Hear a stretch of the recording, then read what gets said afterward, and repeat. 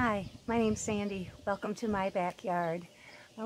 One of our favorite pastimes is listening to the birds and watching for birds and trying to identify them.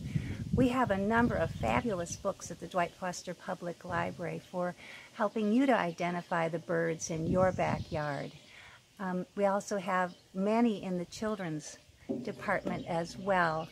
And I wanted to just share one of the newest ones to our collection, and this is Birdsong for the Curious Naturalist by Donald Kreutzma.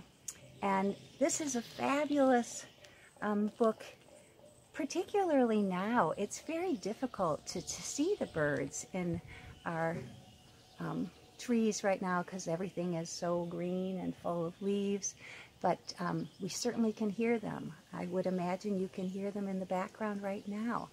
And in this book there are QR codes which you can then scan with your smartphone. You'll have to download an app to do so, but listening then to the bird song will help you then identify those birds and to tell the difference between the different woodpeckers or the songbirds, the sparrow from another type of songbird. And so this is just a wonderful addition to our collection.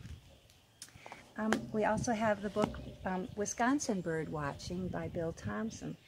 And this is very helpful too. It tells you which kind of bird seed that birds are attracted to, or if they will come to a birdhouse, if you should build one and put one out in your own yard, and what you can anticipate. There's fabulous photos and just lots of information, and it's year-round because this does change with migration, what you'll see here in your neighborhood and what remains then in Wisconsin during the winter months. So that's another treat.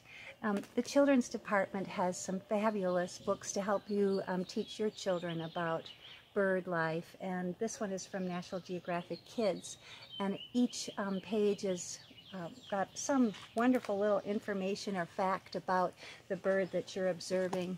For example, how many times the wings beat on a hummingbird, and the figure 8 form of their wings beating 75 times a second. So that's really a neat book. Kids will really enjoy that. I've really enjoyed it as well. You're never too old for the children's books.